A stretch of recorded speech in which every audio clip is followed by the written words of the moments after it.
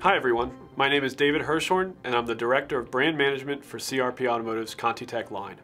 In this video, I want to highlight a component alert that we include with our kits for the Audi Volkswagen 1.9 liter diesel engines. Components alerts are something we include with our kits when special instructions need to be followed during the installation.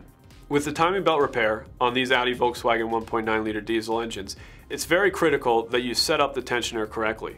But as long as you follow instructions, it's quite a simple process. When installing the new components on the vehicle, only hand tighten the securing nut for the tensioner and make sure that the tab in the back of the tensioner is secure in the timing cover. The two key points on the tensioner's setup are the alignment slot and the alignment tab. When the tensioner is properly tensioned, these will line up. Simply rotate the tensioner clockwise to move the two into position and then tighten the mounting nut to 23 Newton meters or 17 foot-pounds while holding the tensioner in place to set it.